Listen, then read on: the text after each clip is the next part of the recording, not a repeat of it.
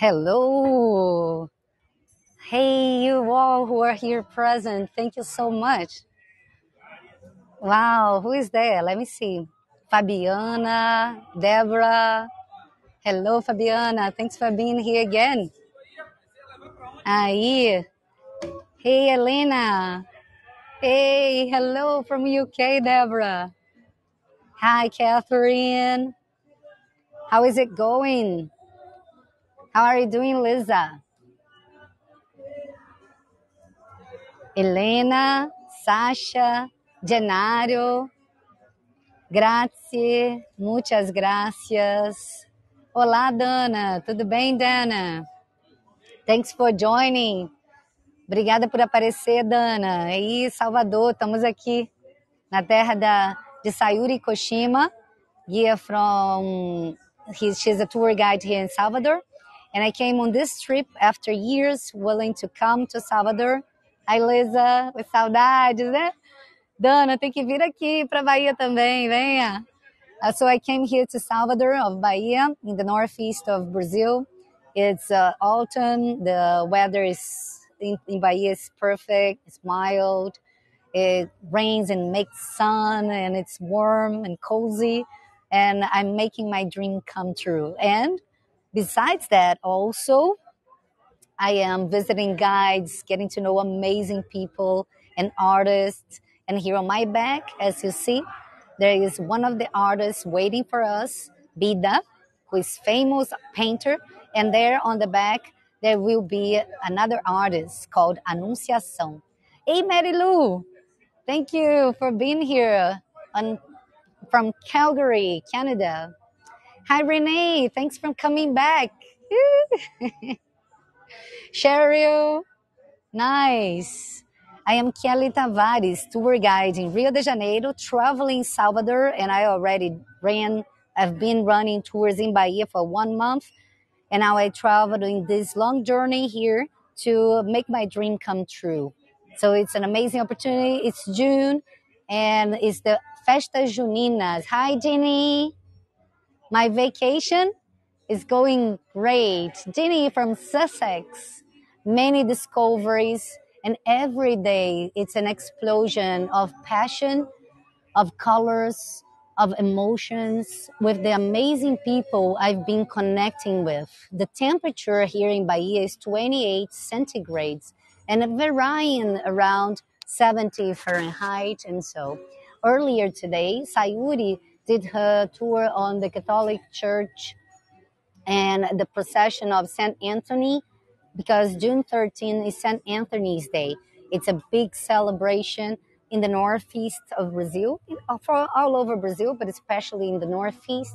There are mass and processions, and Bahia is known for its Catholic colonization of the Portuguese, being brought from the Portuguese.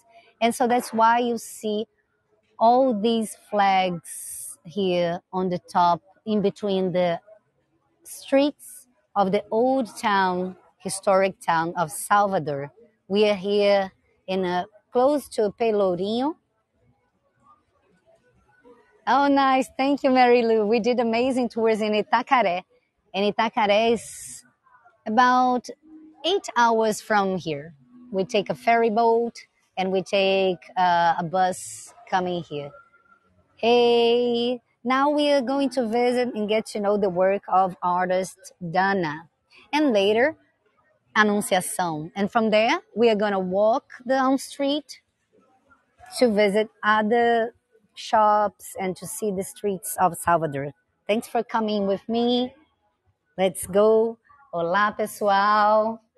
Tudo bom? Aí, there he is, the artist Dana. Tudo bom? He's here producing his art hands-on to show you his process. And here behind this beautiful painting is another very important person who I came here to Salvador to get to know her. She's also a travel agent here. And Karina, she's Karina. Karina, aí. Introduce yourself, Hey, Karina. hello everybody. My name is Karina.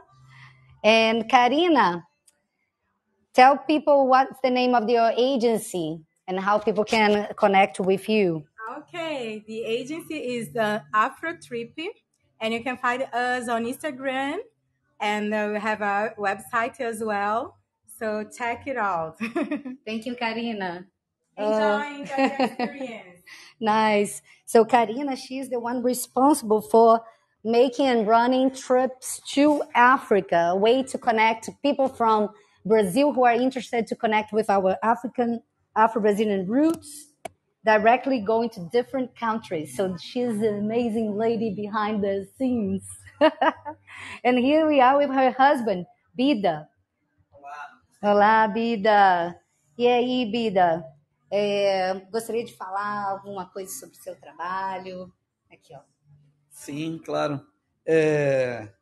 Aqui é meu ateliê, como vocês estão vendo, o lugar onde eu produzo as minhas obras, geralmente para colocar aqui no ateliê, como também para fazer as exposições que eu faço geralmente fora do país, né, em vários países do mundo, várias cidades do Brasil também. Eu vou traduzir muito devagarzinho, senão eu esqueço as coisas, Sim. informação.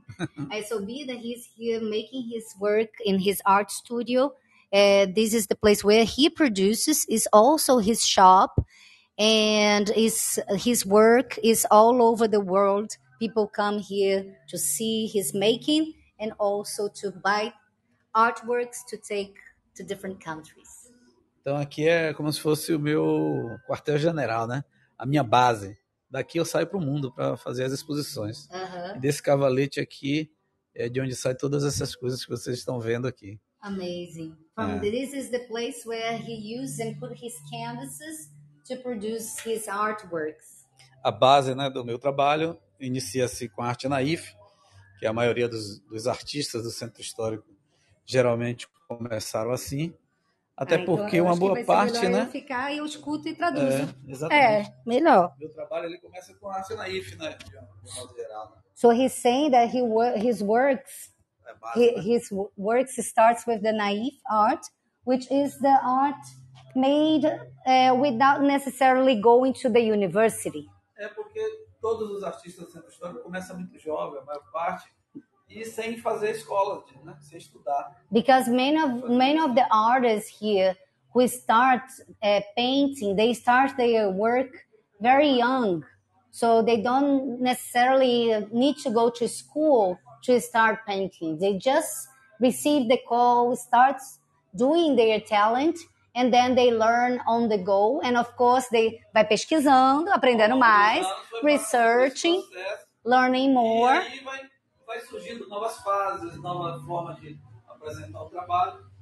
No meu caso, depois de 30 anos de arte, eu fui fazer faculdade, né? So after 30, he said that after 30 years producing his art is when he entered to the university to learn more things. Já temos duas perguntas aqui. Aliás, uma, Mary Lou quer saber se você gostaria de compartilhar a história de alguma dessas pinturas. Pode ser, mostre para elas aí. Janice and Mary, thanks for joining. Ela tem que escolher uma. Não, vai ser. E pode ser uma história simples, né? Já que é uma passagem Por rápida. exemplo, aquele quadro ali.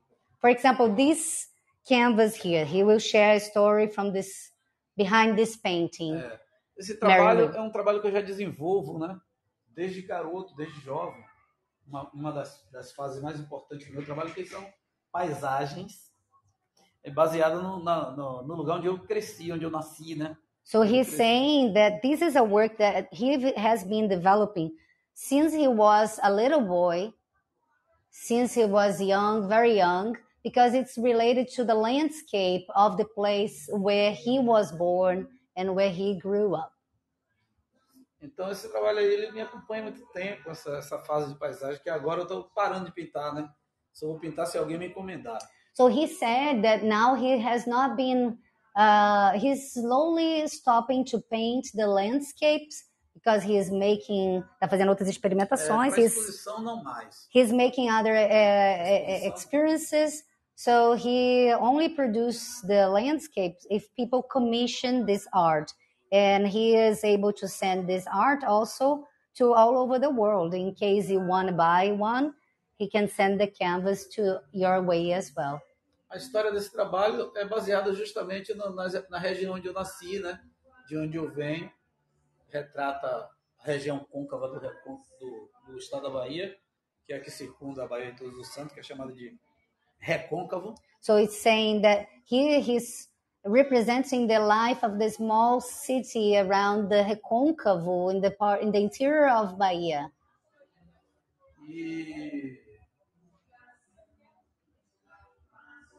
Thanks, Serene, for joining. A forma de vida das pessoas, né? The lifestyle of people in the interior, like the kids playing on the streets freely.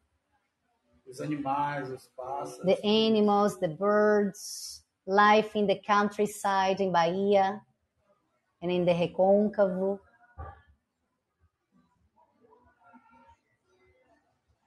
And os pássaros são araras, né? Canidés, chamada. The araras birds, which I think in English you call them macaws. É uma revoada de arara, né?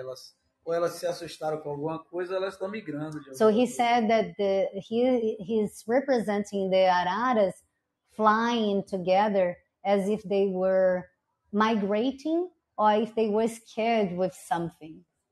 So he also lives with this description. Hi, Mauricio. Thanks for joining.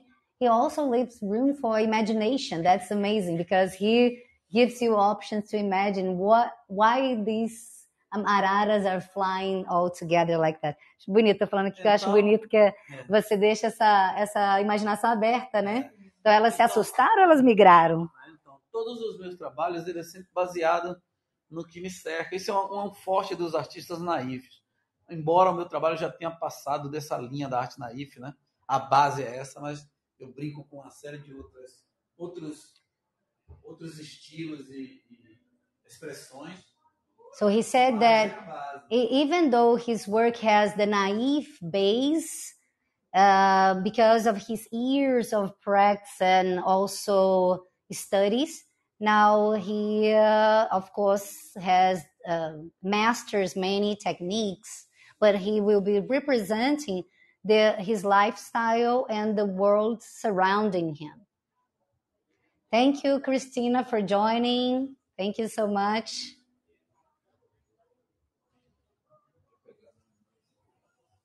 Sim, então é isso, né? Meu trabalho é tudo baseado na minha vida, no que me cerca, no que eu vivo de modo geral. Cultura, musicalidade, a vida do povo, né? So the people's lifestyle, music. E o estilo eu fico brincando com vários, né? A base é arte naif, mas eu fico brincando com vários estilos. And he says he likes to experiment different styles so then he can have and create opportunities to little by little improve himself, overcome what he knows and find new places in the art making. Meu trabalho tem influência de várias vertentes, vários estilos. E o tempo do fazer artístico? O cubismo, né? O tempo do fazer artista é o mais que influencia. Na realidade, eu fico brincando com essas coisas. E diz por que a arte naif ela não pode ter uma influência de outras tendências. E termina por chegar a uma estrutura do contemporâneo, né? E você ficar brincando com vários elementos, vários estilos, várias expressões, e você vai se adequando a um tempo completamente diferente daquele que você estava atrelado. Agora esse aí foi difícil para mim. Esse aí entrou numa complexidade aí para mim. Não é? Não foi? Ele falou é difícil agora, porque assim, oxe, como é que eu vou traduzir isso agora? É fácil. Se você falar que o trabalho ele tem um arquétipo, né? uma estrutura que é arte naif, mas ele brinca com vários estilos. Sim, é isso aí eu falei. Do tempo, você que falou alguma coisa desse tempo. Do expressionismo, um pouco do surrealismo, da metafísica. So he's saying the influences of Cubism, surrealism, and metaphysics, philosophy, all of that incorporated in his art. So the time, in contraposition of the time that we live in the world today, is a time of his production. So his needs of production will determine his time of creation, his creative time. Aqui o sinal começa a falhar, eu não posso ficar muito tempo não. So, olá, tudo bom? So this is the back part of the studio. I will pass briefly here because the sign here. Tá vendo? Essa parte eu já brinco mais com a arte metafísica. Você vai olhar para uma paisagem daquela ali, né, e vai ver uma paisagem, mas você vai se questionar por que existem essas duas luzes, uma que vem de baixo, outra que vem de cima, e uma que foca naquelas pessoas. So this is an interesting, he's presenting. If you see a landscape like that, it's creating. How is the sign there? Deixa eu só ver se o pessoal tá ainda, porque diminuiu o sinal aqui. Is the sign still good, the image? Because here it's showing that maybe it's pixelated. So here's artist Bida in his art studio. Thank you for joining. And he's showing that fuzzy. Falou que aí tá pixelando, então não vai conseguir ver ele. Aí não adianta, porque não... But he was representing the perspectives of light in the representation he was creating. So now, vou perguntar para o pessoal se tem alguma pergunta para a gente poder caminhar lá para a anunciação também. Sim. All right, so this is artist Bida in his art studio. And if you want to follow Bida, please get in touch with me at Rio Encantos, RIOENCANTOS. And I will send you his Instagram so you can get in touch with him, with Karina, and request your work if you want, okay? So, eles estão falando aqui, a Mary Lou, que seu trabalho é lindo, que elas estão encantadas. Muito obrigada, thank you. Pode olhar lá na minha página também, né, do Instagram. Raimundo Santos Bida. Raimundo Santos Bida. But I can also share with you, porque se é longo, aí eu falei para eles também me procurarem. Nice. Ai, beautiful, muitas lindas cores. Muito obrigada por compartilhar.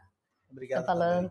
So if you don't have any questions for Bida now, I will now go and continue our walk to go visit Anunciação, our next artist from today.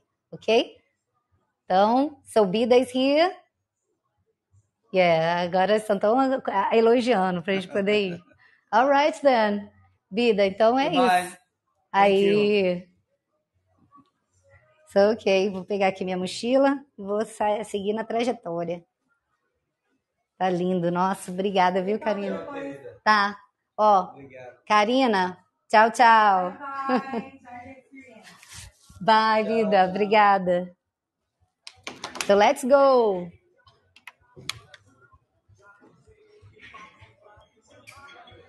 Now it's evening here in the historic town of Salvador. And now the lights are on and the beautiful flags, they dimmed their colors, giving room for the colors of the lanterns around us. And there, look who is there. Who are there? Esse pessoal aqui reunido. So Sayuri is everywhere like a goddess. There she goes on the processions, on the churches, on the arts, on the restaurants of Pelourinho, giving you the best tips, like a baiano. Follow her on Instagram. E aí, Anunciação, tudo bom? Vamos aí, de volta. Aí, for you who want to take this print and postcard, there you go, a beautiful one. It's your chance. E aí, cara, então, vamos embora? 2 minutinhos, né? Aqui é uns 10 minutos. So here we are entering the art studio and shop of Anunciação. And number 6. Hi, Sam from Bristol. Hello, Christina. And please let me know when we enter the historic houses either in Rio and Salvador, the walls are really thick. So in case the connection drops or it pixelates, please let me know and I will step back, okay?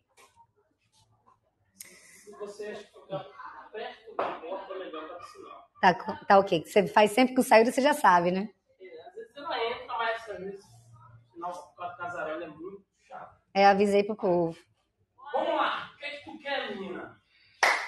Suas influências, Anunciação.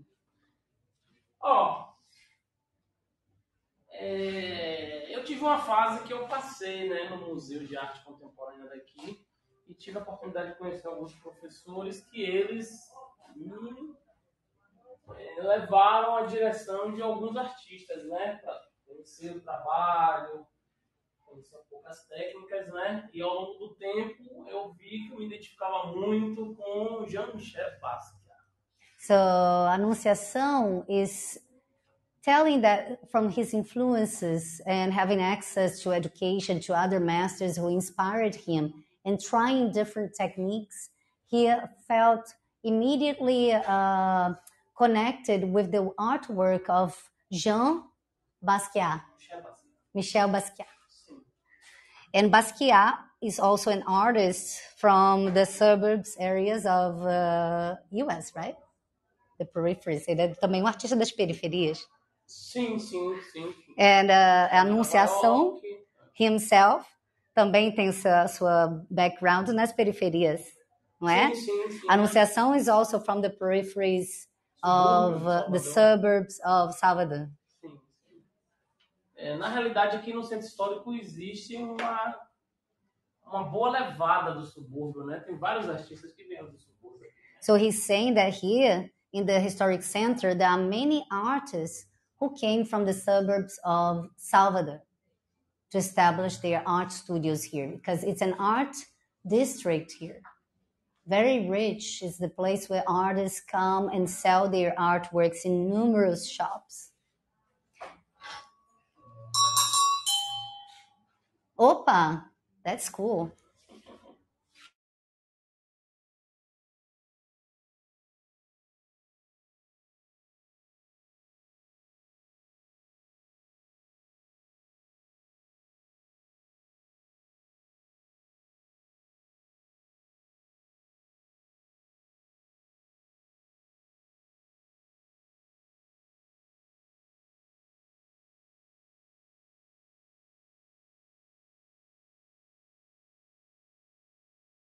Old buildings. Se eu chegar aí, já cai o sinal.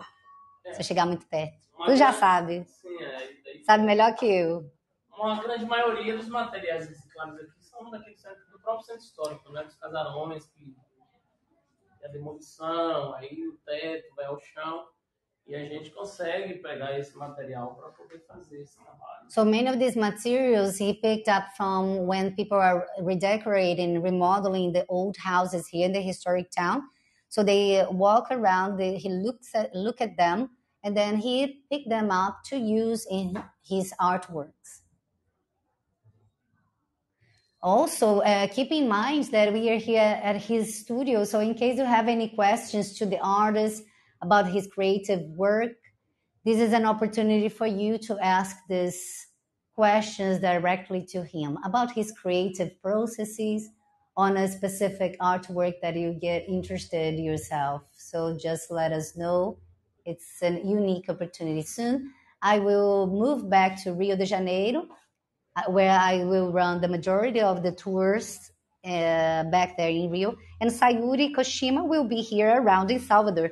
So in case you want to experience and come have this tour again, just ask Sayuri, and she will be happy to do it. E o tempo do fazer artístico. So I'm asking Anunciação, I have a question myself, about the time of the creative process. Esse tempo, como que ele existe para você no mundo que a gente vive? Esse tempo da arte? Tempo da arte. O tempo da arte ele é bastante corrido, né? Ele é acelerado mais do que as próprias 24 horas que a gente tem. So look at this. This is a very nice conception. Concepção muito legal. He's saying the time of art and creating art is accelerated It's faster than the 24 hours that we actually have available to live on our days. Você, quando So you, when you start a se encontrar como artista, to see yourself as an artist, o seu universo muda de lugar. your universe changes place. Lá fora é o Pelourinho, aqui dentro é meu mundo. So he's saying outside is Pelourinho and Sayuri, who is there? Bonita. And here is his art studio. It's another time in the universe, in his universe of art. Muito bonito. Mas é A pura arte. filosofia. É. Mas é a pura É lindo. arte. Porque o que acontece? Quando as pessoas entram aqui, eles vão diretamente para um universo totalmente fora. É. E aí tá rolando até uma pergunta aqui, ó. He's saying that when people come here, they enter an universe that is completely different from what you see outside. So that's visible when you look at the art and you seek for art. É acrílica ou óleo? A linguagem de um trabalho é acrílico. So the language of his work, he used acrylics paintings. Thanks for... Pintura, gravura, mosaico, instalação. Thanks for your question. Thanks for your question, Serene. He works with different media, fashion, installations, assemblages, sculptures, paintings, prints, different. It's a multimedia artist. Moda. Fashion. Look at some of the works here he creates with, and he dresses up his artwork as well. Essa peça é maravilhosa. Look at this. Handmade, recreated by Anunciação, and with types of clothes that you can wear in different weathers as well. Uau, essa aí fez sucesso, viu? Você puxou aqui, a pessoa falou, uau. Ele perguntou se tem pintura de tecido também. Esse, né? Sim. O material que eu utilizo é para tecido, para que não solte. So he's using, he's using proper painting so it doesn't really stick out of the fabric. Look at that one. Amazing. It's a suit. Tem uma flecha do lado ainda. Sim, alcançar que a flecha é a única coisa que recua e quando vai, ela vai em direção ao seu alvo. So I said there is an arrow, and the arrow is the only thing that can goes back, but when you trigger it, it goes directly to your target. Muito legal. Caraca. Concreto, madeira, muita coisa.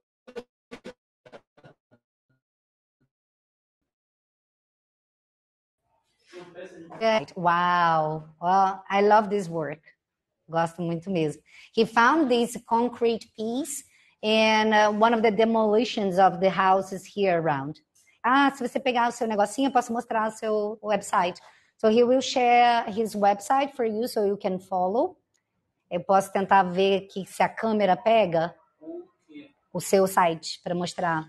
Eu acho que esse aqui tá maior. Okay, thank you. So he's getting his website so you can follow him on Instagram. Tem o Instagram, Facebook.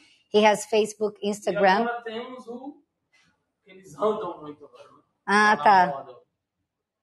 Mas ele Good. não tem como pegar ele. So here. Você mostrar eles tiverem, depois eles gravado. Okay, so please take a print of Anunciação contact. Tô tremendo. Obrigada. Get a print here of his artwork, and then you can get in touch with him or with Sayuri Koshima also, who can give you his contact, and you can take other tours with her around Salvador. Can we see his art table? Quero ver a mesa. Let's see. When we enter, sometimes the signal will drop.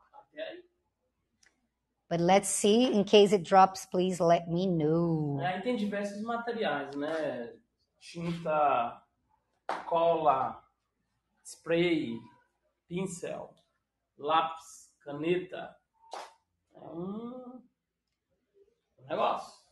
Welcome to the tour Brushes and Strokes Pelourinho in Colors art series. We started with embroidery art, and now we are following the two painters from Pelourinho, old historic town.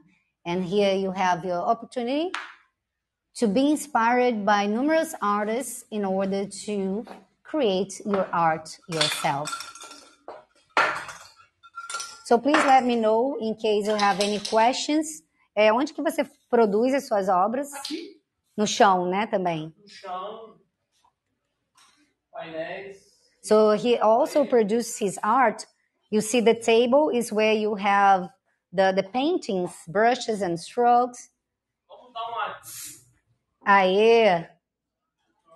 And here are the places where he produced. So his production is all over in his space. Look, there for you. Please get your print of the artist on the making. Esse trabalho foi de encontro de Harley Davidson. So this work was inspired by an encounter of motorcyclists, of Harley Davidson motorcyclists. So they were here meeting, gathering on this event, and he was inspired by that happening. He produced his works there on the canvases, but he also uses the floor as a place to create.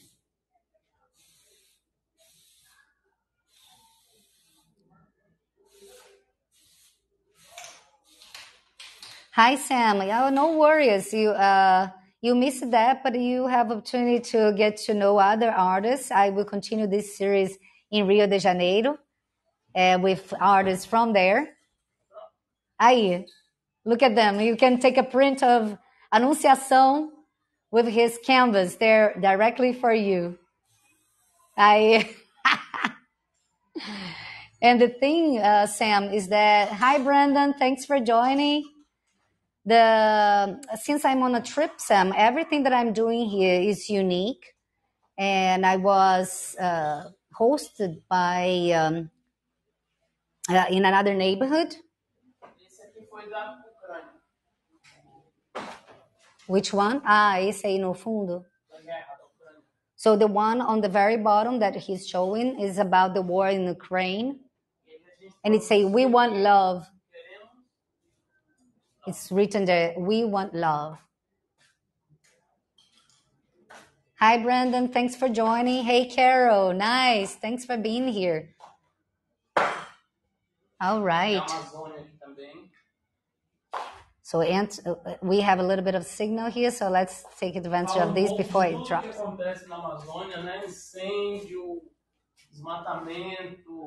this is about the Amazon and all the issues and things that happen there.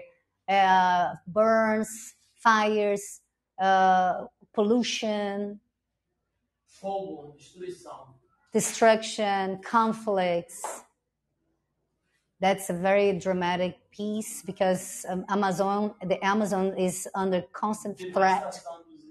The devastation, the genocide of the indigenous people, which happens in our country, not only since when the colonizers arrived here, but every day, unfortunately.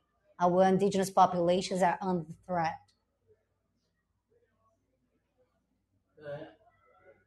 Yes, he is. Eles estão comentando que ele é um artista de sucesso. Que estúdio lindo, que trabalho maravilhoso.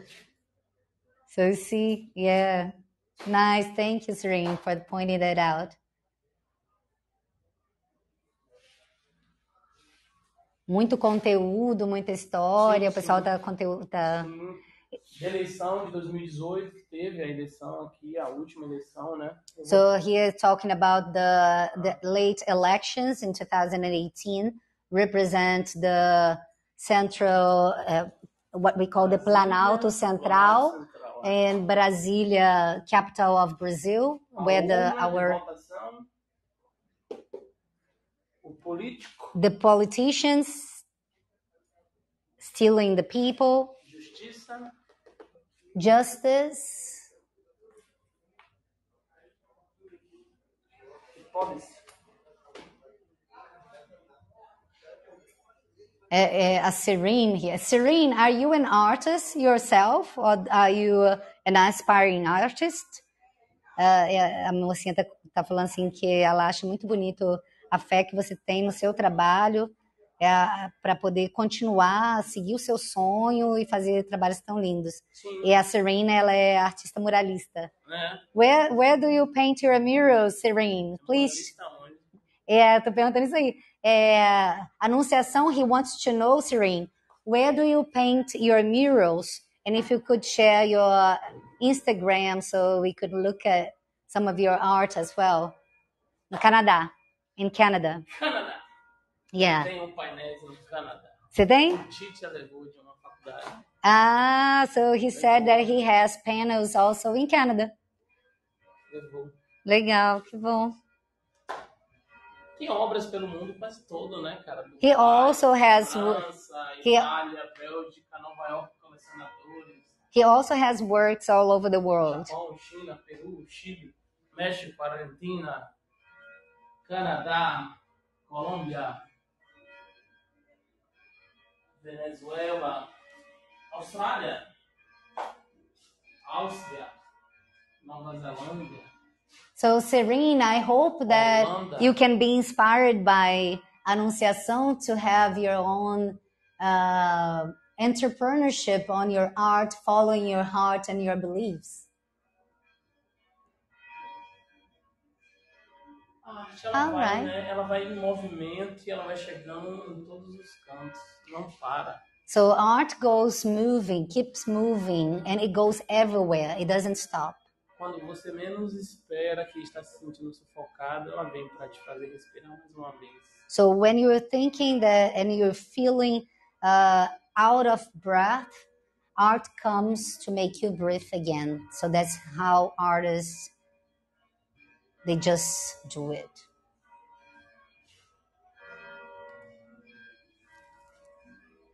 Here's written, the art is my world. The place where I can translate my feelings and my love in a free manner, in a free and original manner. Anunciação.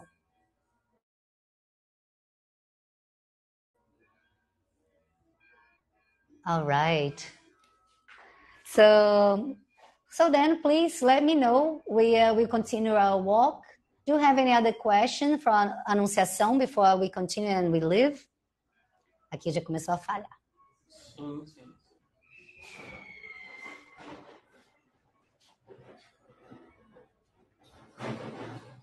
All right, if you don't have any questions, we will continue our walk.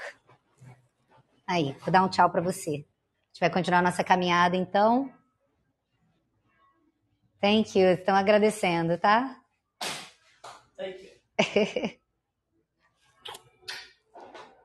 Até logo. Vai voltar? Eu vou botar as coisas lá e vou ver. Estou aí nesse rolê. Isso, obrigada, querido. Em todo caso, estou com seu WhatsApp. I'm going to contact him and see what I'm going to do this evening. It's my last evening in Salvador. Last but not the least. Né? O que isso significa? É a última noite em Salvador, mas não é a última, realmente. Because I need to come back to Salvador. It's a big school.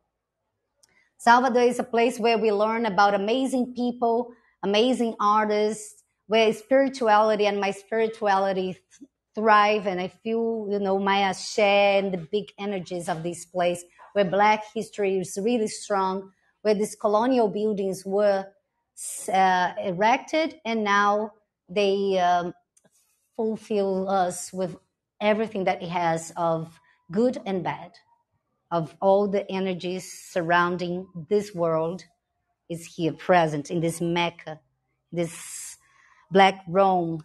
So if you want to have more Black history walking tours, just here in Salvador and also with me in Rio de Janeiro, but here with Sayuri Koshima. Follow her on our Hey Go page, and then you'll be able to see more about Salvador. Presente. Oh, look at that. He just gave me a gift, and he is taking a picture of me with my gift. Let's see. I'm going to show you. Look at that. This is so beautiful. Exu. Dia a dia. E aqui faz parte do Covid, o pessoal gritando já, socorro, a vacina chegou. Wow. So this is about COVID when the vaccine arrived. And wow, this is amazing. Thank you, Sam, for sharing Brazil Grand Tour. And everyone here, tá todo mundo te agradecendo também. Pelo carinho, pela grande arte que você faz. Você me presenteou, eu posso te presentear. Então, I'm gonna give him a hug and a kiss, and we'll continue our walk with so much love. Obrigada por tanto amor, viu? Tranquilo, cara. Você teve o prazer de vir aqui. Eu vou precisar aprender a retribuir da melhor forma a cada um de vocês por toda essa escola maravilhosa. Tranquilo. Cadê meu beijo? Vou tomar um cravo hoje. Vou aguardar. Tchau. Tchau, tchau.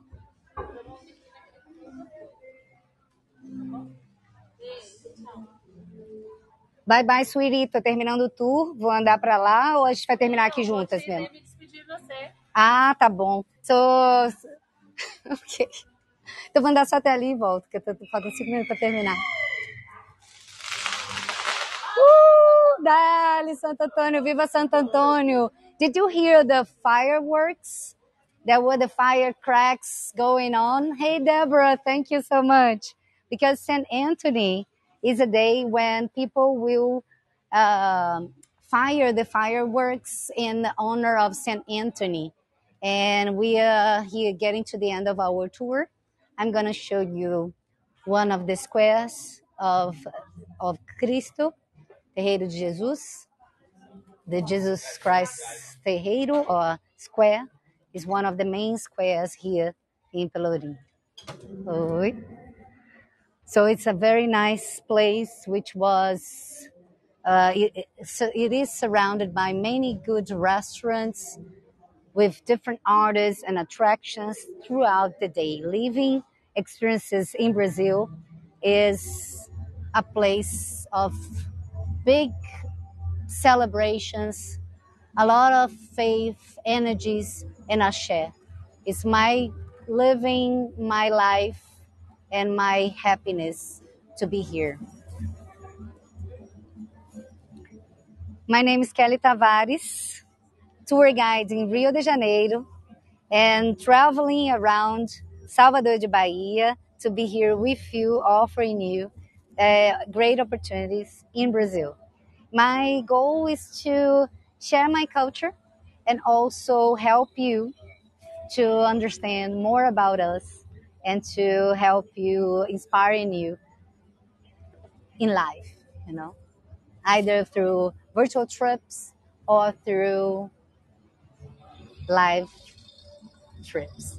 I run walking tours in the city. I also help as a travel agent to compose your itineraries with your needs. So just please let me know if you want to travel virtually or live. Just say, Kelly, would you please show me about this in Rio? Make your request, you know. What is your motto, your motivations, your needs? And I will see what I can do, how we connect, and how we can, through the virtual travels, collaborate with you to have a better life and great experience, to inspire your future trips.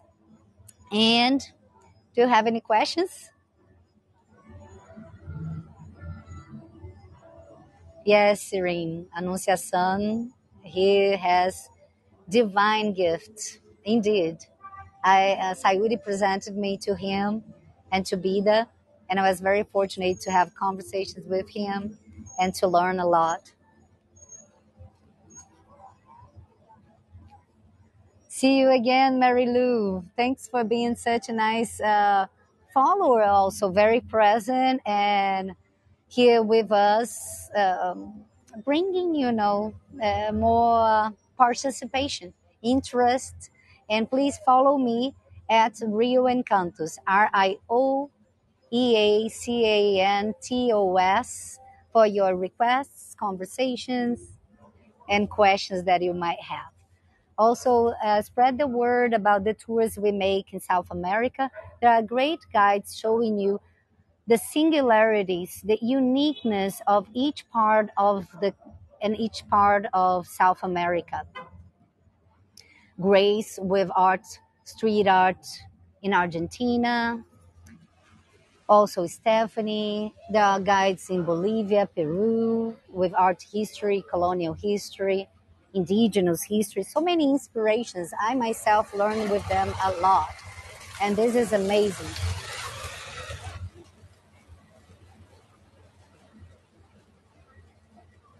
Nice, then. Yes, please keep up with me. And that's it then. I'm leaving now. I will enjoy my last night in Salvador. And